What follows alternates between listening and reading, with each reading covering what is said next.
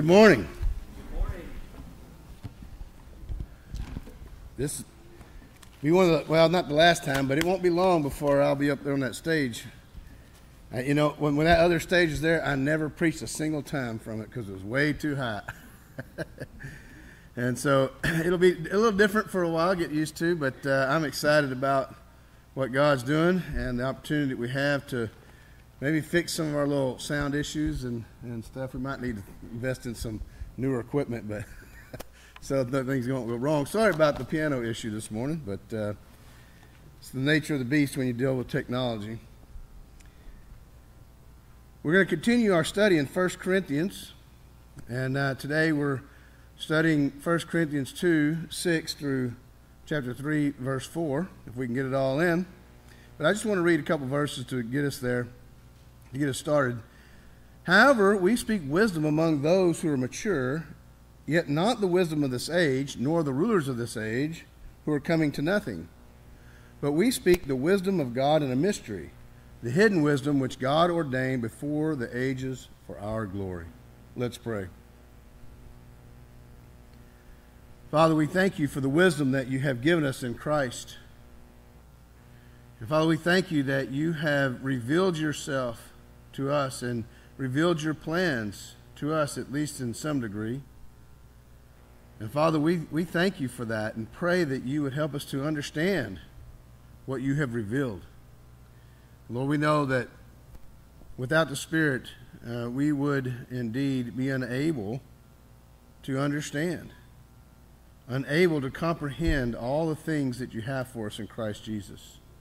And so we are thankful for the gift that you've given us in the Spirit, who leads us into all truth, Lord. Help us to follow that leading. Help us to, in fact, pursue the leading of the Spirit so that we can indeed walk in wisdom and in the truth of Jesus Christ.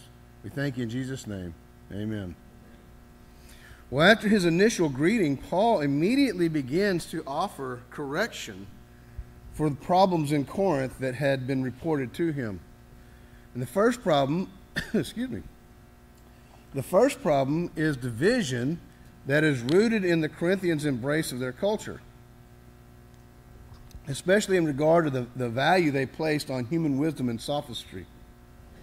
And as a result, they engaged in factionalism, this divisiveness and this infighting, and they did it by elevating particular teachers.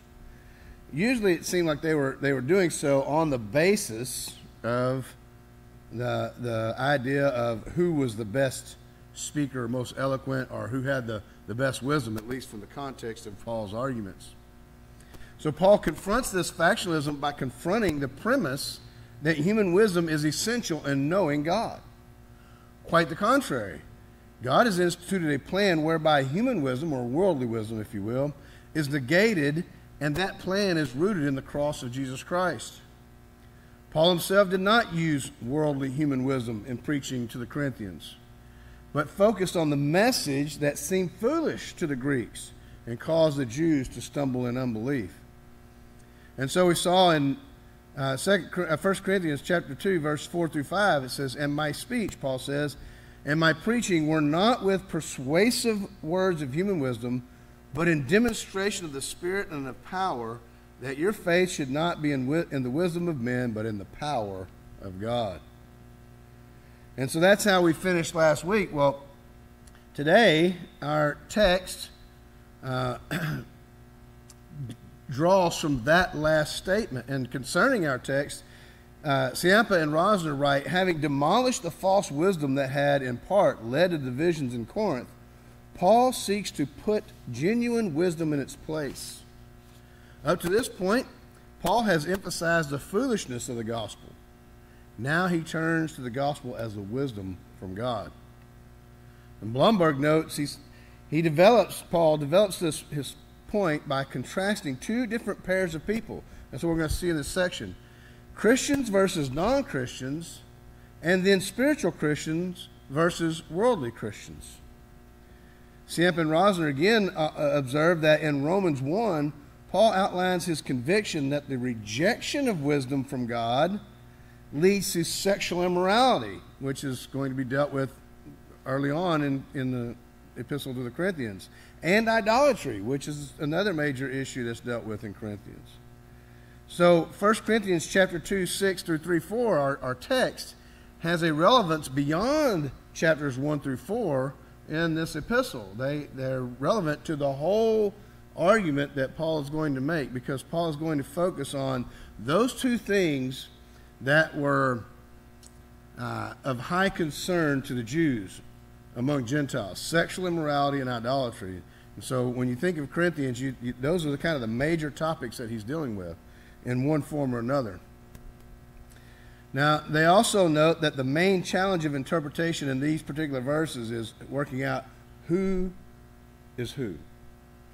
You know, who is speaking and who is being referenced, because sometimes it's hard to tell. So we'll try to give some light onto that without getting too deep into the arguments. So let's go ahead and do our exposition. 1 Corinthians chapter 2, verses 6 through 11, and we're going to focus on the mature believer here. Paul says, however, we speak wisdom. Remember, he says, I didn't use human wisdom to preach the gospel. I just focus on the cross. He says, however, we speak wisdom among those who are mature, yet not the wisdom of this age, nor of the rulers of this age, who are coming to nothing. But we speak the wisdom of God in a mystery, the hidden wisdom which God ordained before the ages for our glory, which none of the rulers of this age knew. For had they known, they would not have crucified the Lord of glory. But as it is written, eye has not seen, nor ear heard, nor have entered into the heart of man the things which God has prepared for those who love him. But God has revealed them to us through his Spirit. For the Spirit searches all things, yes, the deep things of God. For what man knows the things of a man except the spirit of the man which is in him? Even so, no one knows the things of God except the Spirit of God. Now, notice what he's doing. He's speaking wisdom to the mature. However, we speak wisdom among those who are mature, Paul says. And so, this is not Paul shunning all wisdom. This is not him saying, we're Christians, let's just be idiots. Let's not use our minds. Remember, the point that I made the last time wasn't that the Bible or the gospel calls us to be empty-minded. It's just that through intellectualism, you'll never come to know God, because you're missing the very first step, and that is humility before God in dealing with your sin. And if you're just going the intellectual route, you're not acknowledging your sin, then your intellect is still at odds and at war with God. And you're going to come up with reasons and arguments as to why the scriptures are not true. So Paul is saying that God has not shunned all wisdom. There is a true wisdom from God, and that's what Paul proclaims to those who are mature. It's important to note here that all believers have access to the wisdom of God. There isn't a special class of elite believers. Everyone has the same resource. The revelation of God came through the prophets, came through the apostles. We have God's word and God's Spirit, so we have access to the wisdom of God. But Paul is recognizing that some believers have moved into maturity, and it's to them that he speaks the wisdom of God. I'm going to have a rough morning this morning. My throat is, might be that insulation back there. Blame it on Lyle. It's the allergies, but whew, man. So bear with me. I might be drinking a lot this morning. So the point is that Paul is going to speak wisdom to the mature, but not the wisdom of the world. He says, Yet not the wisdom of this age, nor of the rulers of this age who are coming to nothing. Remember, we talked about God bringing their wisdom to nothing. Now, from what was already written, he's obviously not speaking of worldly wisdom. He's talking about God's wisdom. But there's an interesting question here in regards to the identity of the rulers of this age. Who's Paul talking about? He doesn't really clarify. Now, there's a lot of disagreement, a lot of back and forth. I'm not going to get into the arguments. It just takes too much time. But I'm going to say that this is probably speaking of both human rulers at the time and the demonic influences behind them. You can make a case for it being either one, and I think that really, truly, it's both. It's the human rulers that oppose Christ, but also the demonic forces that opposed him. Now, notice what he says. He's not speaking that wisdom of the age, the wisdom of the world, but in verse 7 he says, well, we speak the wisdom of God in a mystery, the hidden wisdom which God ordained before the ages for our glory. Now, who's the we there? Remember, one of the questions is, who's he talking? Who's who here? Who's the we?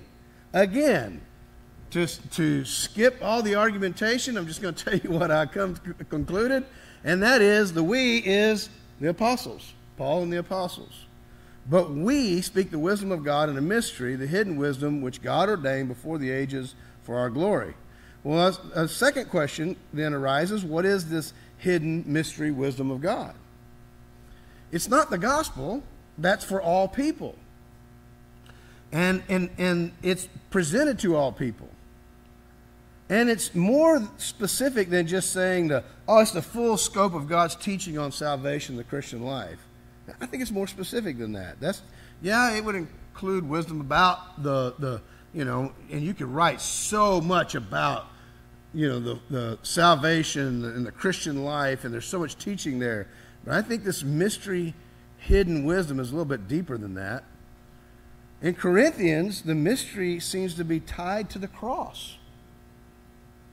Siempe and Rosner argue, it is better to equate God's wisdom with the mind of Christ and to take them both to, in other words, wisdom and mind of Christ being equivalent, and to take them both to refer in context to the wisdom of the cross applied to everyday life. Now, I want you to think about that. They continue. This is precisely what Paul offers the Corinthians in the letter as a whole. Now, when you think about life issues, and you're thinking about dealing with some problem or another in your Christian walk, how do you approach dealing with that? How do you approach encouraging yourself or, motivating yourself or correcting yourself? Maybe you go to Proverbs and look for some wisdom there, or maybe, read some scriptures out of the Old Testament stuff. Well, listen to how Paul is addressing these things in Corinthians. In chapters 1 through 4, the wisdom of God is the recognition that the cross spells the end of the world's power and wisdom and provides a solid basis for Christian unity. In chapter 5, the sacrifice of Christ, our Passover lamb, is the reason for purifying the assembly by removing the incestuous man. In chapter 6, 1 through 11, righteous suffering instead of self-assertion is recommended with the implicit example of the crucified Christ. In chapter 6 to 12, the redemption achieved by Christ is a major reason to honor God with your body. Likewise, in chapter 7, being bought with a price is the reason not to become slaves of human beings. I mean, you shouldn't become a slave through debt and that kind of stuff. That's good principles and everything. But Paul's he's going beyond just good principles of Proverbs or all that stuff. He's saying, you've been bought with a price. You belong to someone else. Therefore, you shouldn't be made slaves. Or in chapter 8 through chapter 11, verse 1, it is because Christ died for our weaker brother that we imitate Christ and avoid causing our brother to stumble. In chapter 11, 17 through 34, the recollection of Christ's sacrifice for us reveals the utter unacceptability of behavior that demeans those who are members of his body. In these and other ways, wisdom may be defined by Christ and his cross. So the wisdom that Paul is speaking to the Corinthians centers on the cross. In other places, Paul identifies specific aspects of God's mystery or God's hidden wisdom, including the union of Jew and Gentile in one body, the indwelling presence of Christ, and even the rapture. But here, the focus is mostly on the cross. Now, this is an interesting verse. In verse 8, it says, it brings up another question. It says, which none of the rulers of this age knew. They didn't know the hidden mystery wisdom of God. For had they known, they would not have crucified the Lord of glory. Now let me ask you, why wouldn't they have crucified him? What do you think? If they had known God's hidden wisdom, why would they have not crucified the Lord of glory? At the beginning of their end? Okay. Self-preservation? Okay. Opposition to God, yeah. You know, y'all are smarter than the commentaries I read. The commentaries either didn't address this or seemed to think that they wouldn't have done it because they had realized that oh, well, I need that to be saved. As if they'd have known, they'd have ceased opposing God. I don't get that at all. Matthew 21, verse 38 says, but when the vine dressers saw the Son, this is the parable of the vine dressers, and they had been rejecting all the prophets. When they saw the Son, they said among themselves, this is the heir, come, let us kill him and seize his inheritance. In the parable, Jesus is saying they knew who the heir was. They knew. They didn't know the hidden wisdom of God, but they knew who the Son was, and they rejected him and killed him. They wouldn't have done it if they'd have known, because then they would have, furthered God's plan. In fact, Thistleton is the only person that really said this. He said, if they had had access to God's wisdom, which decreed the effects of the cross, or indeed could have known that the cross formed a central place in God's wise purposes, they would not have lent their aid unwillingly to furthering these purposes. They wouldn't have been willing to help God along the way of bringing about his plan by crucifying Christ. He said, oh, no, that's how God's going to do it? No, we're opposed to God. We're not going to help God out. The demons certainly wouldn't have been involved. They don't want you to be saved. If they'd have known that the cross was going to win salvation for you, they'd have stopped right then and there. Oh, don't touch him. Don't touch him. Instead, they went forward and crucified him. They drove the rulers to crucify. One other interesting question here is, what is Paul quoting in verse 9? But as it is written, eye has not seen, nor ear heard, nor have entered into the heart of man the things which God has prepared for those who love him. This is a rather difficult quote because it's not readily identified. It's probably Isaiah 64:4 with maybe Isaiah 52:15 thrown in there a little bit. There's not a clear, direct quote here from Paul. But the point is amazing to think about. God has far more planned for us than we can even conceive of our own.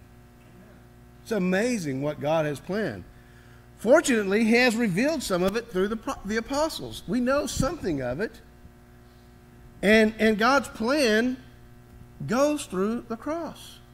That's the wisdom. It's the wisdom of God. And it makes the wisdom of man utterly foolish. And so God, in sending Christ to die on the cross and accomplish our salvation, has a plan that we could never even think of. There's this lady on the internet, on YouTube. Her name is Christy, and she has deconverted from Christianity. And I'm kind of preached on this a little bit recently on the translation thing. But she's kind of concocted herself as God's judge, apparently, and so she's come up with all the wrong things about the Bible and the wrong things. And one of the things that God didn't do was make sure that we all got a good translation. So therefore, it must not be a God, because he didn't make sure that there's no bad translations out there and all that kind of stuff. And I'm thinking, leaning on her own understanding, she's come up with her best critique without even thinking about what else would be true. That if you had a divine translation, you'd have to have one for every language of the world, and every 100 years maybe? You'd have to have a new divinely inspired translation, because language changes so much. And I mean, how many inspired translations does she want? And how would she know if it was divinely inspired translation? So, using her wisdom, she comes up with a complaint, but she don't even see all the problems that would have to be addressed. Using our wisdom, the cross may look foolish to us, or at least it did maybe before we were saved. But once you get saved and you understand the plan of God, you begin to see the wisdom of God. And guys, there's much more to come. There's a whole lot more going on in our salvation than we know. Some of it's been revealed, and I think some of it hasn't. It's going to be amazing. And here's the thing. This world is the world in which we prepare for that world. This is the world in which we store up treasure for the next. This is the world in which you prepare yourself to be a ruler over many cities. In other words, to have responsibilities or whatever. Whatever the plan is. I mean, I don't always have it figured out, but whatever it is that God's planning, I can tell you right now, we will be suffering loss on that day if we are not living for Him now. Yes, it's an amazing plan, and we're going to love it. It's going to be amazing, but in that first moment, we're going to know what we lost, what we could have saved up and treasured in heaven. Instead, we left here on earth behind. It's amazing things God has planned for us. We don't know what all it is, but we get something of the wisdom of it through the cross. And then Paul continues. He says, "But God," in verse 10, "but God has revealed them to us through His Spirit, the things that He has planned." Again, to whom has this been revealed? I still think it's the apostles. "For the Spirit searches all things, yes, the deep things of God. For what man knows the things of a man except the Spirit of the man which is in him? Even so, no one knows the things of God except the Spirit of God." Now, the point that Paul is making is pretty clear. Lowry explains it this way. He says, nobody can fully fathom the thoughts of anyone else. How much more necessary, then, is the work of the Spirit if the thoughts of God are to be known? You can't know them without the Spirit. You can't know what's going on in God's thoughts unless He communicates them to you. And even when He puts them in writing, we're going to see that there's still a problem because the way the natural man functions. And that's what we're dealing with next, the natural man. So 1 Corinthians chapter 2, verse 12 through 16. "Now we have received not the spirit of the world, but the Spirit who is from God, that we might know the things that have been freely given to us by God. These things we also speak, not in words which man's wisdom teaches, but which the Holy Spirit teaches, comparing spiritual things with spiritual. But the natural man does not receive the things of the Spirit of God, for they are foolishness to him, nor can he know them, because they are spiritually discerned. But he who is spiritual judges all things, yet he himself is rightly judged by no one.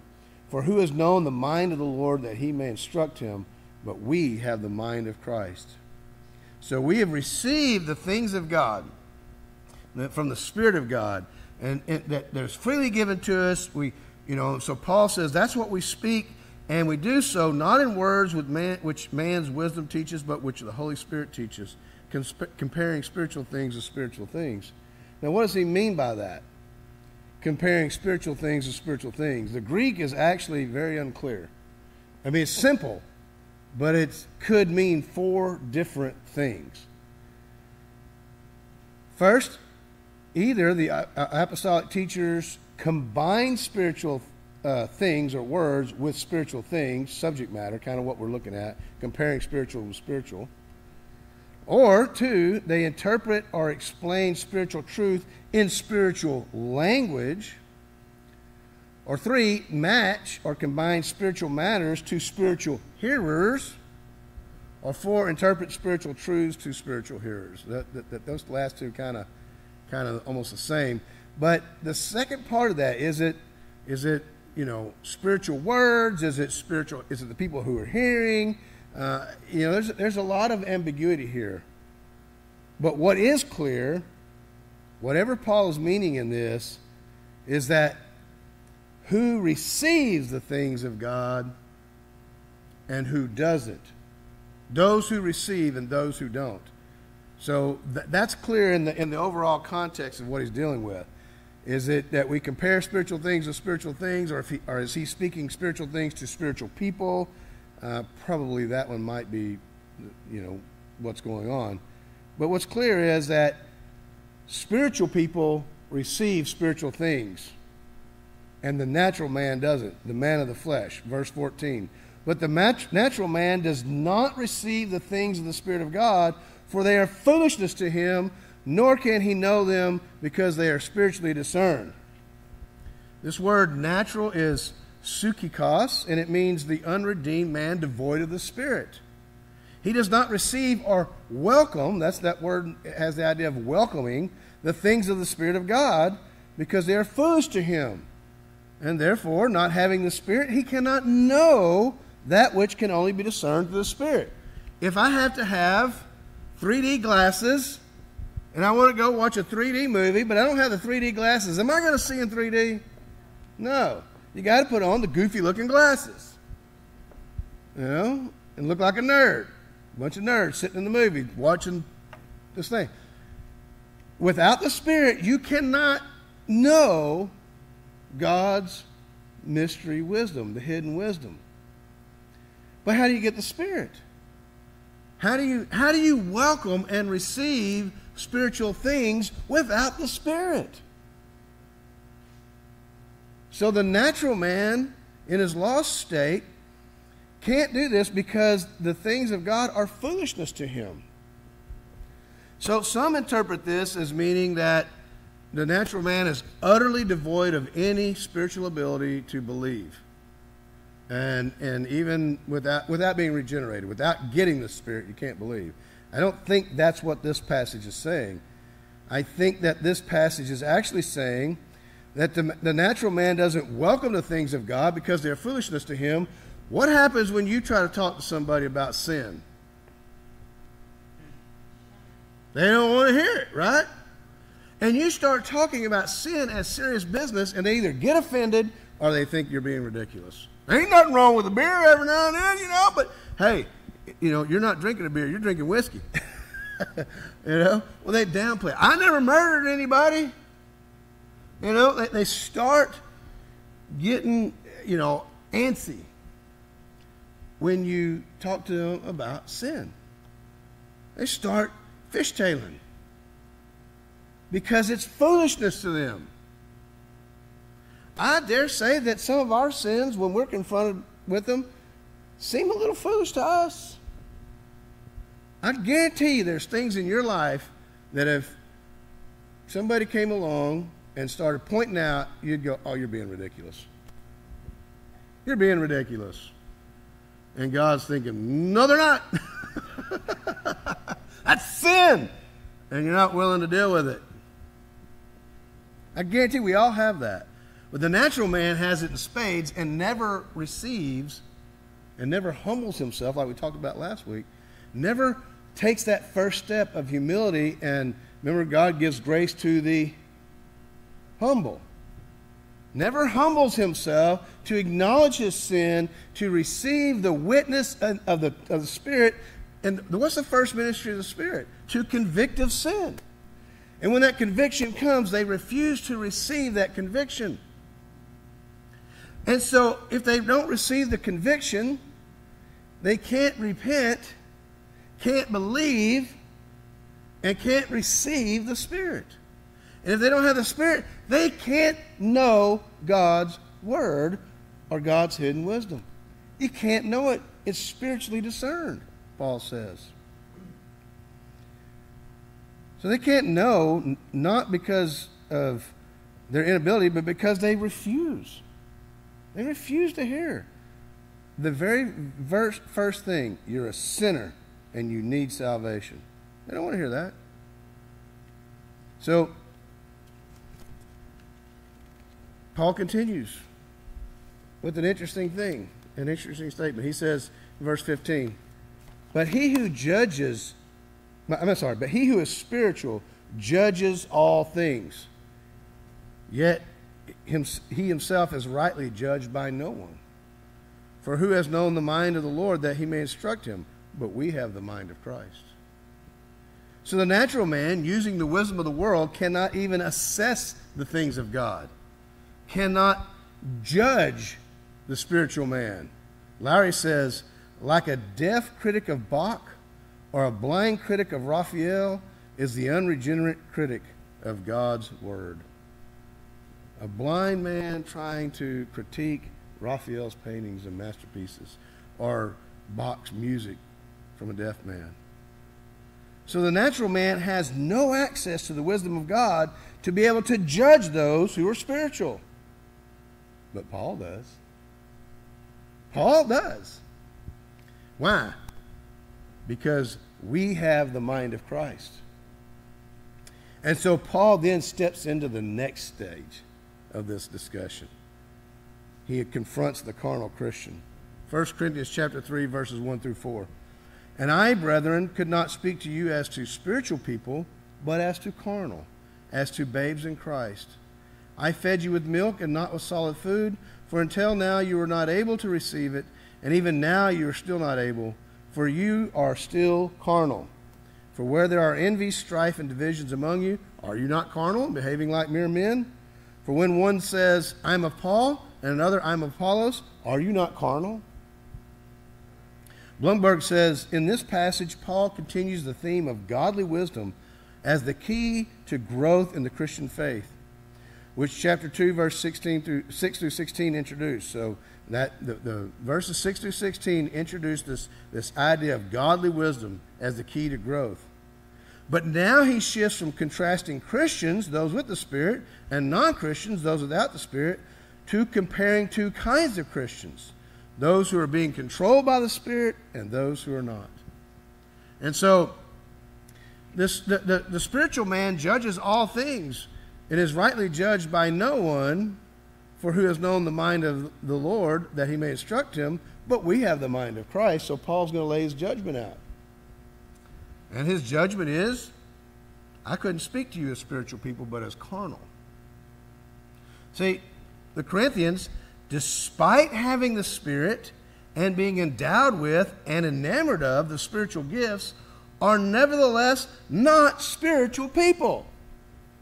Now, what does he mean by this? He's kind of equivocated on his term here. Now, he doesn't mean one who has a spirit, but he means one yielded to the Spirit, one maturing in the Spirit. So, he couldn't speak to them as mature people. He's not able to address them as such. Now, he's not attempting to establish two classes of Christians. That's a mistake that a lot of people make from this text. Rather, he's just trying to address an obvious problem. What's the problem? Division in the church, lack of maturity. He's trying to address that. And he's saying, you know, when I came to you, I couldn't speak to you as mature people, but as to carnal, verse 1b and following. I couldn't speak to you as spiritual, but as to carnal, as to babes in Christ. I fed you with milk and not with solid food, for until now you're not able to receive it. The idea here is that they are of the flesh, carnal. And in his initial visit, Paul addressed them as such because they were just babes in Christ. They had just converted, and for 18 months, he taught them the rudimentary aspects of the faith. That was to be expected, right? How many of y'all felt like you're mature within the first 3 months of your Christian walk? Well, y'all ain't as egotistic as I am then. My ego said I was mature the instant I got saved, and I was telling everybody about it. I was just a babe in Christ, often walking in the flesh. God used much of that, but nevertheless, we don't start out there. We're just babes in Christ, and Paul taught them for 18 months, the basics. And that's to be expected. Because in some sense, new Christians are still just people of the flesh. They haven't come to experience the Spirit in such a way as they grow and mature.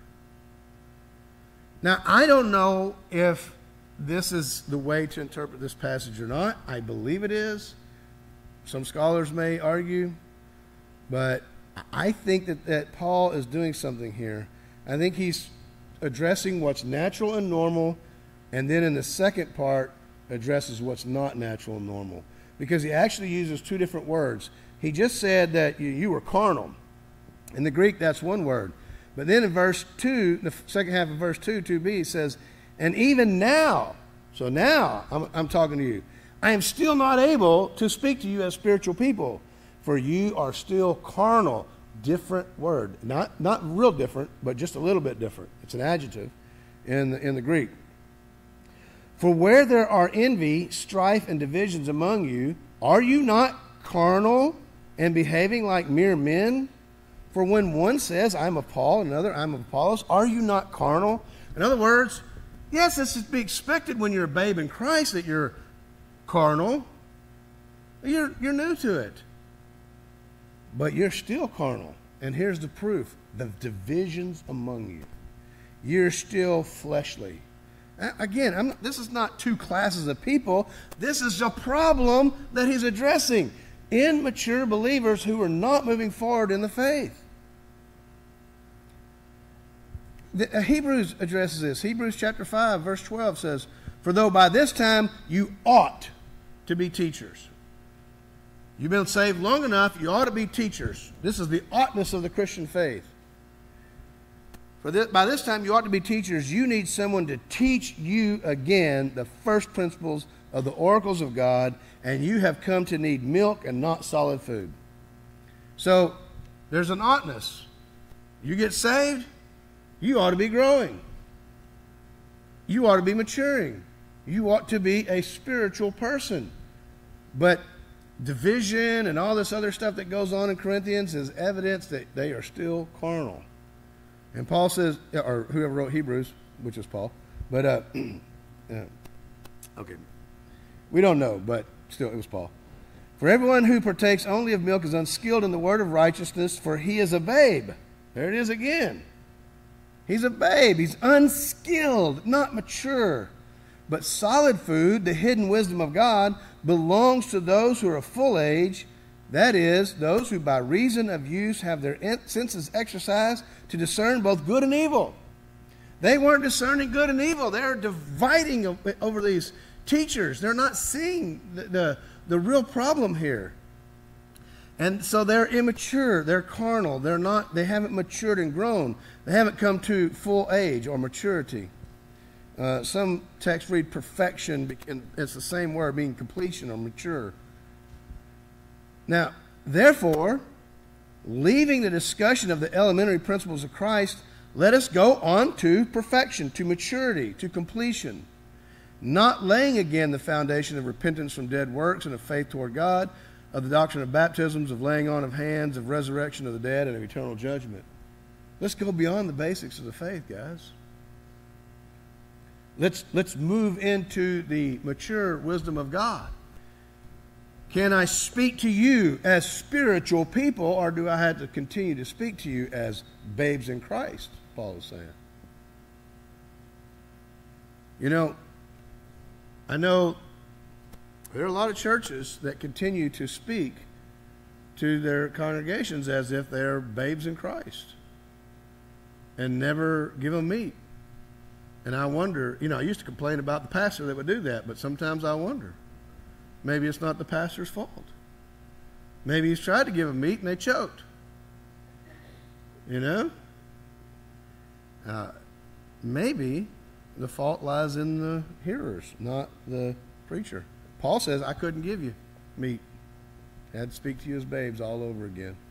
Just kind of reliving the foundational principles. And the writer of Hebrews says, let's move beyond that. It's not just get stuck there.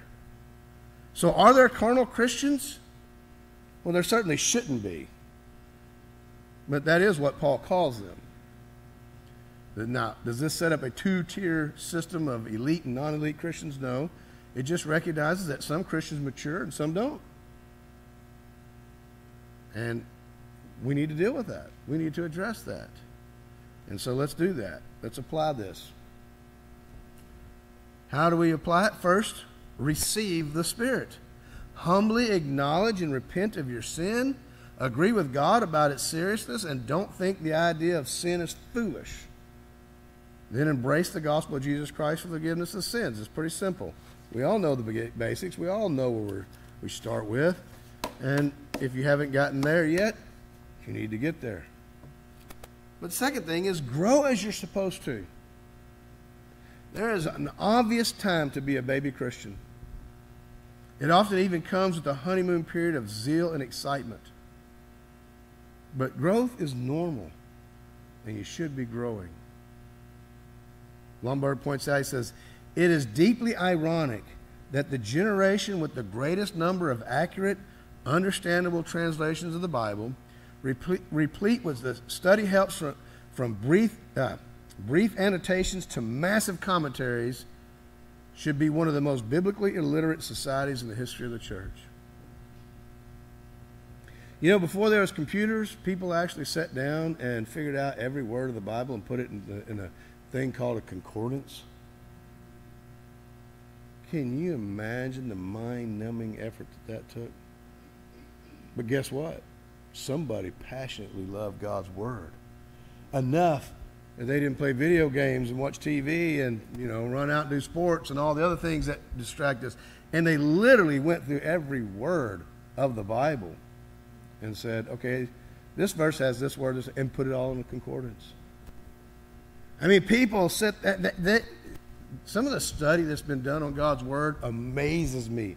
The minutia and the monotony of it. I could never do it unless maybe I didn't have all those other things to distract me. And I actually loved God's Word as much as they did. Maybe then I could. Maybe if I moved on to maturity. Let's grow. Let's study God's Word. Let's get deep into God's Word. Let's understand His plan. That's what the hidden mystery is all about. God's plan. What He's about. The future. The eschaton. It's not about the here and now as much as it is about what's coming. And we need to understand that. And finally, don't resist the Spirit's impetus for growth. If you haven't grown as a Christian, it isn't God's fault. I don't even think it's your church's fault. I had no one disciple me. Never. In my whole life as a Christian, did anyone ever sit down and disciple me. I just didn't have access to that. I discipled myself. I went to church, I got teaching, but I got God's Word and studied and learned and grew. It'd have been great if somebody had. I'd probably been better off and been able to disciple more readily other people. But you can initiate your own growth in the Word. In fact, God has already put it in you. There's an oughtness to your Christian walk. The Spirit is impelling you. You literally have to be like a donkey and resist, Stubborn mules are why people are immature. Not because God hasn't given you all the resources, and not because He hasn't put it in your heart and convicted you and moved you. It's because our flesh resists the foolishness of God. Well, that's just foolish. I don't need to live like that for Jesus. I don't need to get rid of this in my life. I don't really need to spend all my time thinking about God and church, and that's just foolishness. And they wonder why they never grew up. Let's pray. Father, we come to you and we pray that you would help us to see that it is not foolish to set our hearts and minds upon you, to walk in obedience to you, to allow you to convict us of sin and move us out of things that we want to hold on to. Lord, we know that there are those who seem to be in a perpetual state of immaturity. And your word even says that we need to move beyond that if you will allow. And I think in some cases you've already said no. And they've made their choice. Much like the children of Israel when they tried to repent of not going into the land. And you said, no, I'm not going with you. And you made them wander for 38 years until they were ready. And I know that some of us sometimes end up in those places, Lord. But I pray, Father, that you would have mercy, that you would have grace, Lord. Forgive us our foolishness in thinking that your word, your conviction is foolish. Help us to see the hidden wisdom, Lord, that only is revealed through the Spirit. Help us, Father, to confess our sins, acknowledge our sins, and turn from them, Father, so that we might walk in fullness of grace and have the joy and passion of knowing you, of serving you. Lord, giving our lives for you, because there is nothing else worthy of that, Lord. You alone are worthy of our affections, and you alone are worthy of our thoughts all day long. Father, that anything that we think of should be in line with who you are and what your plan is. When we think of other people, we need to be thinking of them as someone that you love and that we want to love and that we want to see grow in Christ or come to know Christ. Help us, Lord, to live that life before you. We thank you and praise you. In Jesus' name, amen.